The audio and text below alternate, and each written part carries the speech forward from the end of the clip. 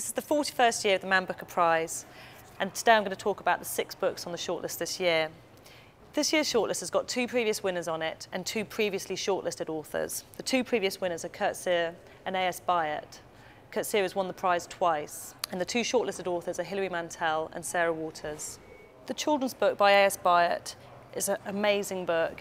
It's a huge family saga, and she looks into the question of whether or not children's book writing is actually good for children themselves. This is the first full-length novel that she's written in 7 years, and fans of A.S. Byatt won't be disappointed. A.S. Byatt is one of only 2 authors on this year's shortlist who's actually won the prize before. She won the prize in 1990 with her novel Possession, which then went on to be a film starring Gwyneth Paltrow. The children's book is set at the end of the Victorian era and goes right through to the end of the First World War. Before writing the children's book, A.S. Byatt had come across several examples that led her to believe that children's book writing might not necessarily be good for the children themselves. She'd heard about Kenneth Grahame, who'd written The Wind in the Willows, and had heard about the suicide of his son. Similarly, J.M. Barrie, who wrote Peter Pan, had written it for 2 children, and both their lives died tragically too. Christopher Robin, who was the subject of A.A. Milne's books, wrote a memoir later on in his life talking about what a difficult life he'd had. So A.S. Byatt took this idea that perhaps these children didn't particularly like the idea of being the subject of books and worked this into this family saga. The judges have praised this book for its depth of knowledge, and if A.S. Byatt wins this year's prize, she'll be the first woman ever to have won the prize twice. J.M. Kurt Sear was the first novelist to win the Booker Prize twice. The only other person that's done that since is Peter Carey.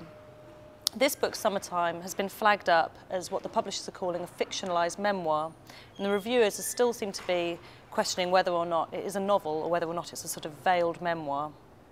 Kurt Sear is a South African, and he's been honoured before with the Nobel Prize for Literature in 2003.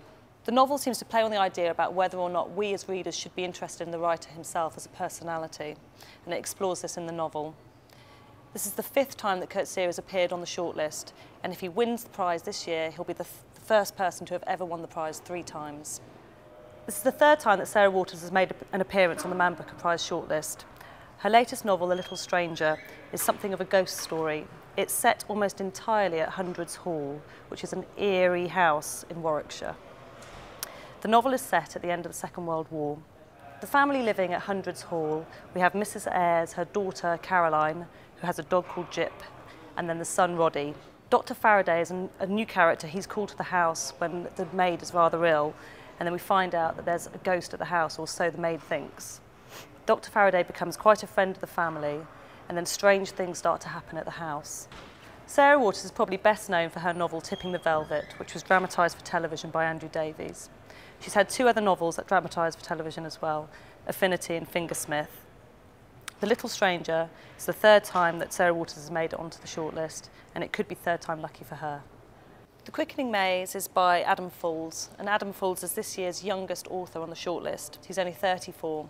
His first novel, The Truth About These Strange Times, won him the Sunday Times Young Writer of the Year award. This is his 3rd book, his 2nd novel. The Quickening Maze looks at the poet John Clare, who was a nature poet, and it looks at him in the 19th century when taking on true events when he was in Epping Forest in an asylum. Another poet, Alfred Tennyson, also moves close to the asylum and becomes involved with the asylum's owner. What Adam Falls does is he takes a real event, which is when John Clare met Tennyson in a forest, and he works this into the novel. This is an amazing accomplishment for such a young writer, and we look forward to see whether or not he might win the prize this year. Wolf Hall by Hilary Mantel is the bookie's favourite to win this year's prize. It's a huge 650-page English novel, and it took Mantel over 5 years to write it. It's the story of Thomas Cromwell, who's often sidelined in the history books, but what she does is she takes his position and looks at the story through his eyes. This is an extremely important part of English history. He's right-hand man to King Henry VIII at the time when he's trying to divorce Catherine of Aragon and wants to marry Anne Boleyn. In order to do this, he has to break from Rome and set up the Church of England.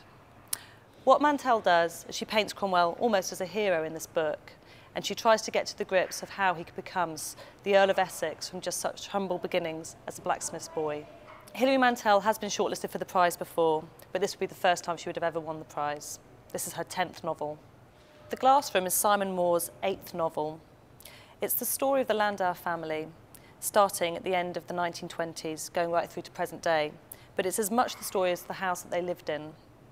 We start off with Liesl Landauer coming back to the house as an elderly lady, and then we go back to 1929 when she and her husband are newlyweds going off to Venice. There they meet the architect, Rainer von Abt, who's a brilliant young architect, and he builds them this amazing house. The main feature of this beautiful modern house is a fantastic glass room, and this becomes a focal point of the book. What we get is the history of the house, but we also keep track of the family as they have to flee the house in 1938 with the onset of the war. They're a part Jewish family. More's inspiration for the book comes from what is now the Czech Republic, which is a beautiful house built by Mies van der Rohe, one of the Bauhaus architects. This is the first time that Simon Moore's been shortlisted for the prize, but reviewers are saying that this is him writing at his peak.